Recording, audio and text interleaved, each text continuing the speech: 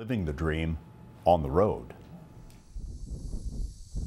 Out in the middle of the West Texas desert, it almost looks like a mirage. Like a man in a white polo shirt with maybe a 7-iron?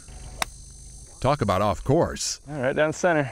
We found 24-year-old law student Luke Bielawski miles from the nearest fairway, hitting shot after shot toward the eastern horizon.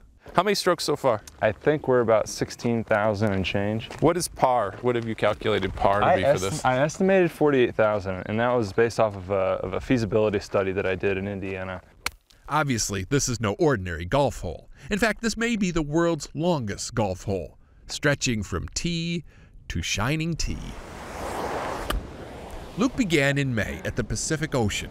He'll end on the 18th green of a course on the Atlantic. That's a good bounce. In between, Down. 3,000 miles of busy roads and orange groves, bad lies on railroad ties, and every obstacle under the tank. He's golfing across the country, partly to raise money for charity, Thank you so much. and partly just to see if it can be done. So far, things look promising. Hasn't even hit anybody. He estimates it will take him another 3 months and 30,000 strokes to hit the green he's shooting for. Ouch. But until then, he hit me. So much for not hitting anyone. I'm sorry. Fortunately, there aren't many other people in the way out here. He travels with a small support team in a trailer and a beefed-up golf cart, which he drives most of the time.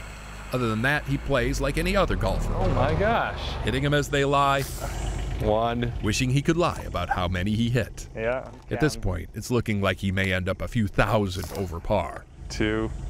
Where's a beer cart when you need one? 3.